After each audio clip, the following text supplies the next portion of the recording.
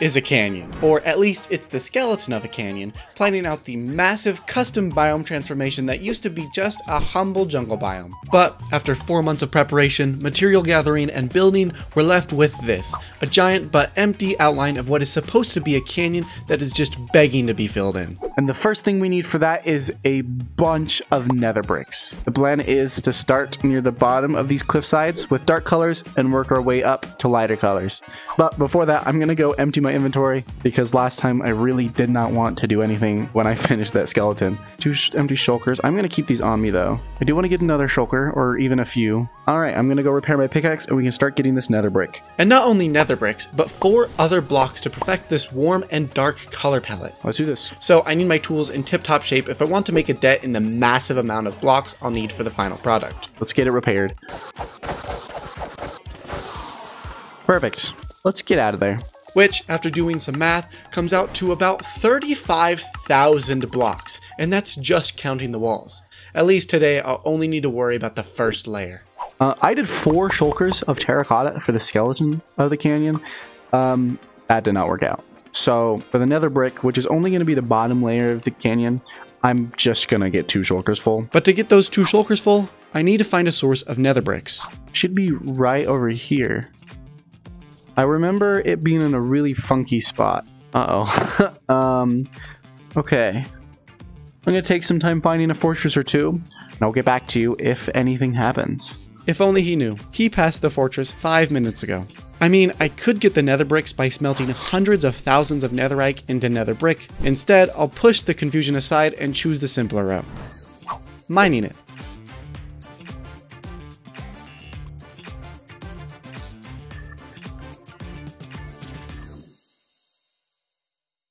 We now have 2 shulkers of nether brick, thank God. Next up, while I'm still in the nether, I want to get netherrack, which actually, ironically enough, is the next block in the dark part of the color palette. So, I don't think I can get the full 2 shulkers because my pickaxe is already starting to get low, but we'll see what we can do. Okay, I've been mining some netherrack for a bit. I got a decent amount already, but my pickaxe, like I predicted, is almost broken. So, alright, just got my pick repaired for the second time. Let's finish getting this netherrack and see if we can't get some netherite too. Ooh, what the? A 3 vein of debris? Oh my god! This is like finding diamonds for the first time.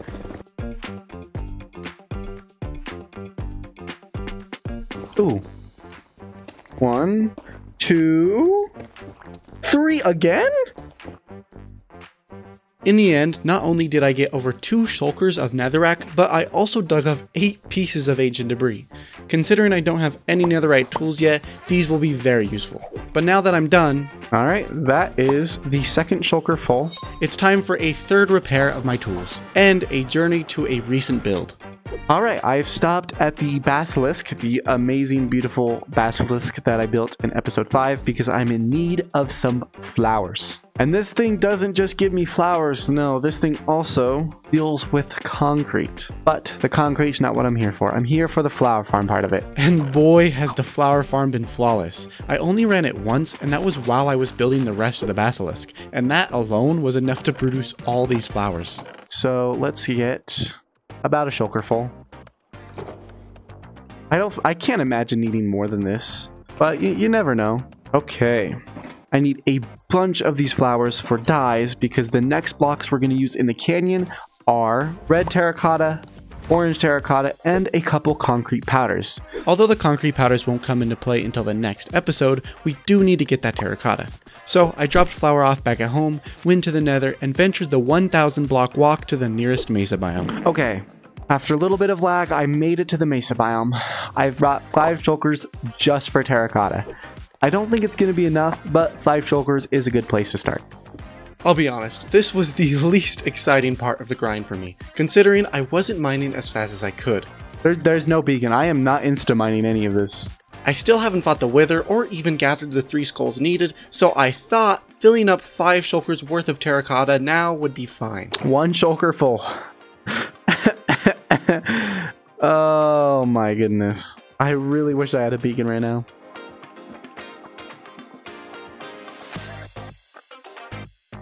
Okay, almost 2 shulkers full of terracotta. And I've been here half an hour.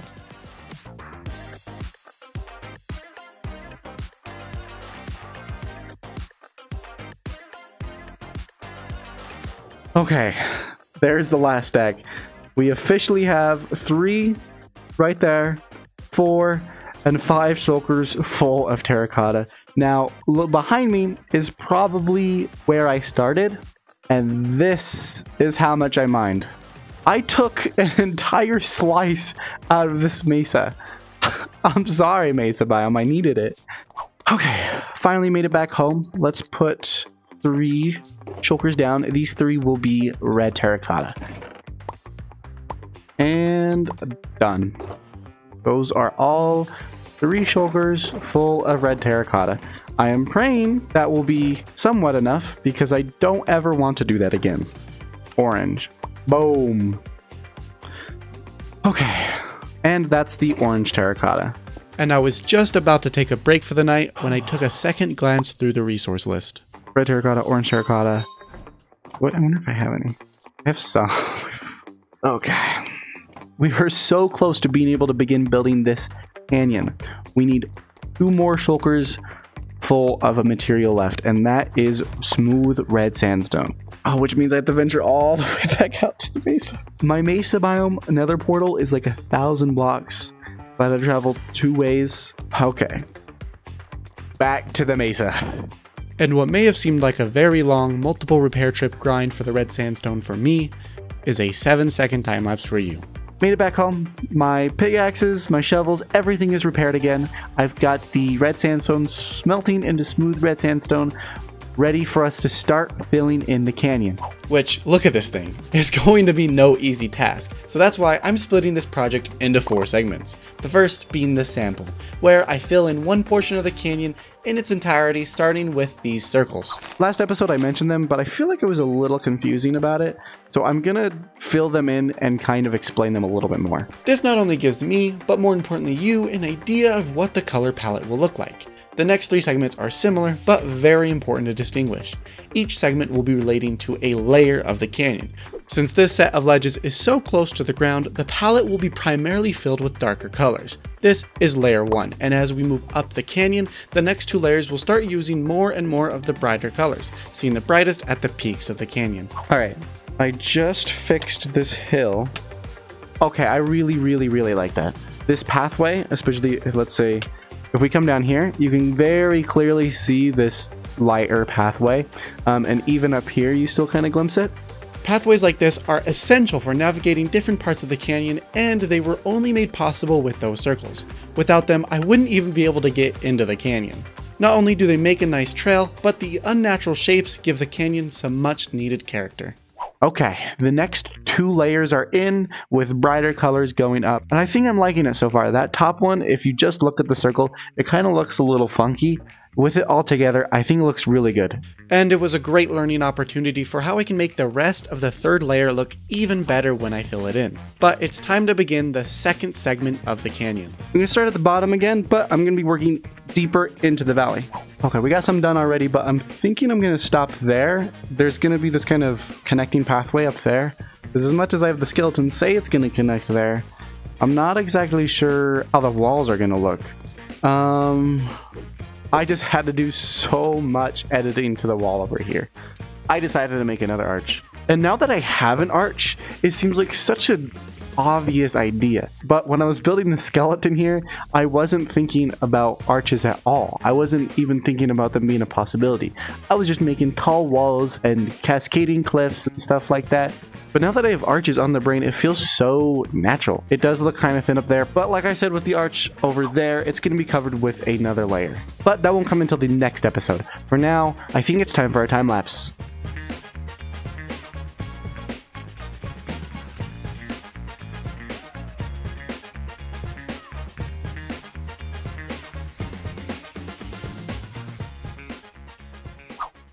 I'd say I've spent the last few hours building this wall that goes all the way over to there, and down here, an arch.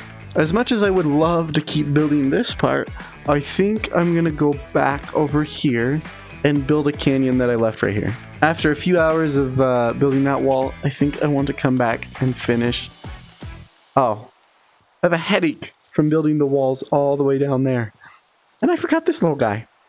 So, I'm going to fill in this wall that I forgot to because I'm an idiot. And then I'm going to fill in this wall. Because as I was trying to explain before being interrupted by my own failures, I filled in this part of the sample and this part of the first layer. So to make it look a little bit consistent, I'm filling in this wall too, even though it technically belongs in segment 3.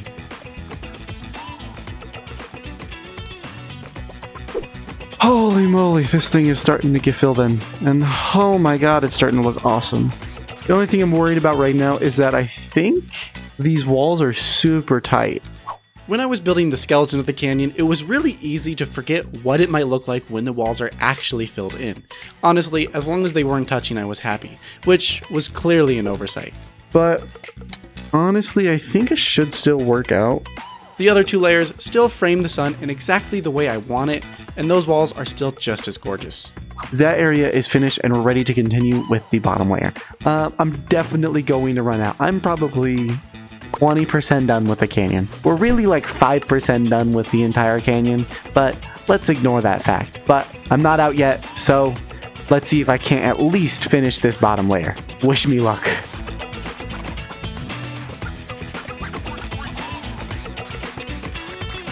Besides taking quite a bit of damage, oh my god. One thing I absolutely hate about building on mountains is the fact that you're falling about 24/7. the first layer was going seamlessly.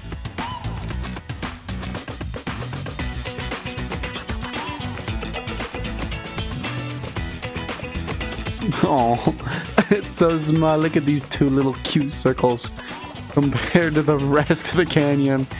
Little babies.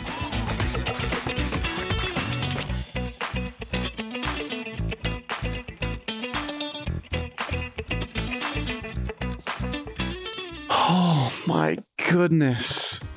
Here it is. The first layer of the left side of the canyon is done. I honestly can't believe that I had enough resources to even get this far. Sure, I did craft some extra terracotta just in case I ran out, but I never had to use any of it. Meaning I have a bunch of extra resources to keep pushing through this massive project. So much, in fact, that I'm going to begin work on the first layer of the right side of the canyon. I don't think I'll have enough to fill in the entire thing, but let's see how far I get.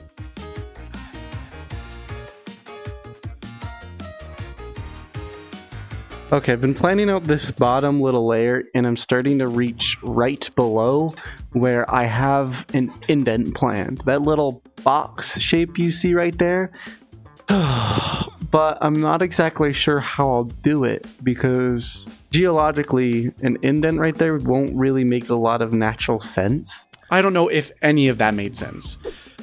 This overhang I plan to build in layer 2 won't look natural if I build it using the terracotta skeleton as a reference. Instead of it having a natural curve, the overhang will just look like a box taken out of the canyon.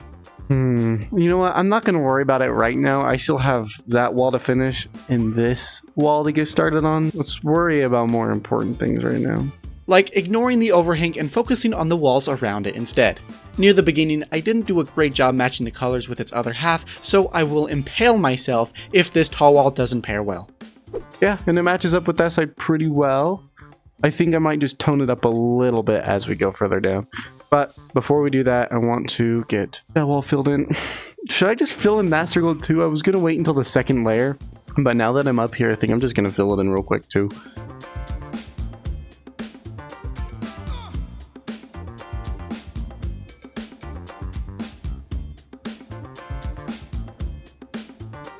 It's insane to look at all these really bright and cool colors and then turn around and see that.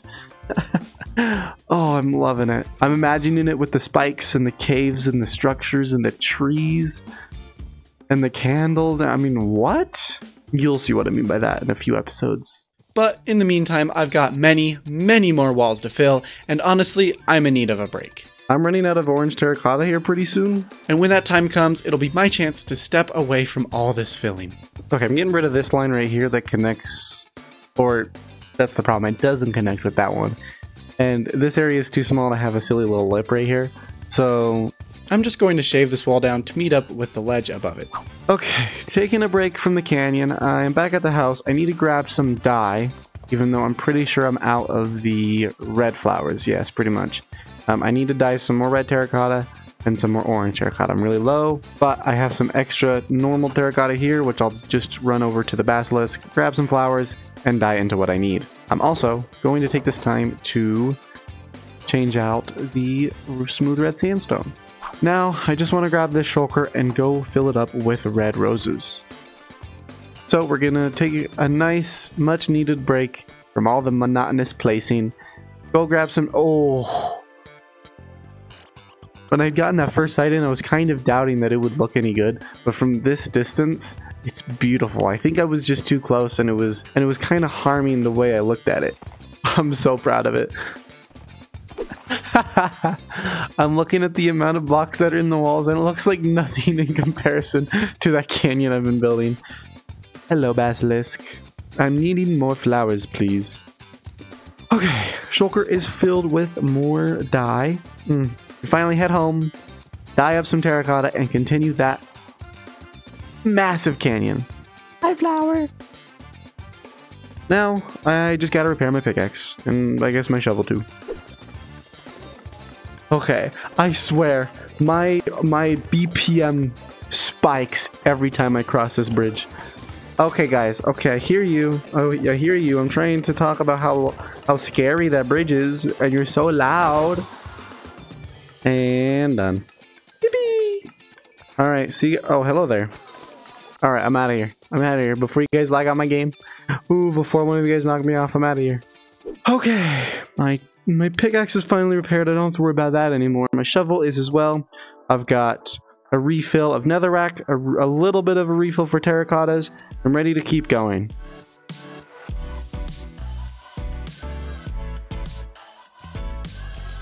Digging up this hill real quick because I want to be able to have this part of the canyon make contact with the floor. I mean, obviously, sooner or later this isn't going to be floor anymore, but... You didn't think I was going to leave this ground grassy, did you? Whether it becomes a river, filled with fog, or a deep abyss, I'll have to tear away this floor sooner or later. Doing it now will help.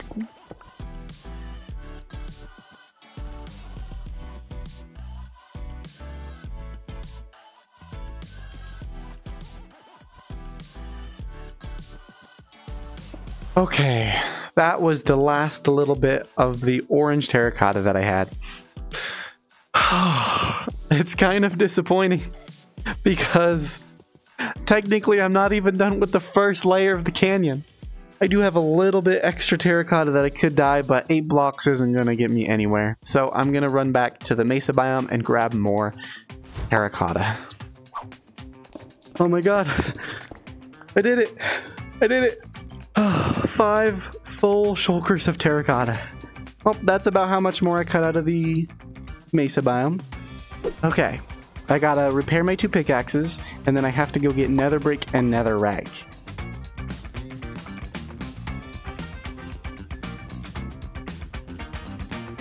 Nether brick is done. Gotta go all the way back to where I was mining the netherrack and fill these 2 shulkers up.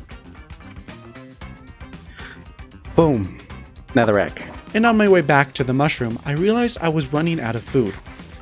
So once I got back home, I rode Flower up to the estate. Oh, villagers. How are you guys doing? It's been a long time. Got 3 more stacks of golden carrots, but I think this is enough to get me through the rest of this canyon. So let's finish layer 1. I'm going to grab everything I need and then go back up there because I think I left a wall unfinished. Let's use some scaffolding because I don't feel like doing this the slow way. I sure did forget a wall. This should be an easy thing to fill in. And boom. But the next set of walls was not so predictable. Oh, wait a minute. Should I do it? I just got whacked in the brain with an idea to put an overhang here. It would look so good. So that's exactly what I did. And I do not regret it one bit. It actually makes me want to put more overhangs on the other side of the canyon. I'm almost finished. I can't get distracted now.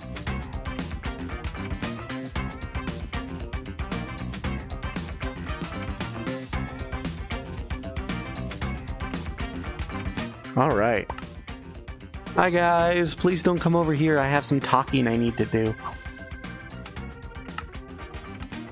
Layer 1 is done. I did make a few adjustments to the canyon. I even filled in some of layers 2 and 3. I know that kind of broke my rule of separating the video into 4 segments, but my brain didn't really like it when there was gaps in between walls for some reason, so I just filled those in. But something feels off about this canyon. It's the arch. Now, I don't mean I want to get rid of it. I think it looks beautiful. It's that leg of the arch. I mean, would that be called a leg? It doesn't matter. That leg of the arch looks funny. And I think if I move the base of it to that ledge right there, so it creates the arch here instead of back there, the silhouette of the arch will look so much better. I wonder how many times I've said silhouette while building this canyon. Anyway, that will be saved for layer 3 of the canyon when I actually finish the arch. As for today, I've run out of time. Thank you for stopping by, and I sincerely hope I've made this boring wall-filling experience as entertaining as possible for you guys. Next time, I'll be filling in layer 2, where I'll be adding a couple extreme overhangs. Make sure to check that out. If you want sneak peeks, my Patreon is the place to go. To the people who have already subscribed to a tier, you guys mean the world to me. With that being said, my name is Goober. Until next time.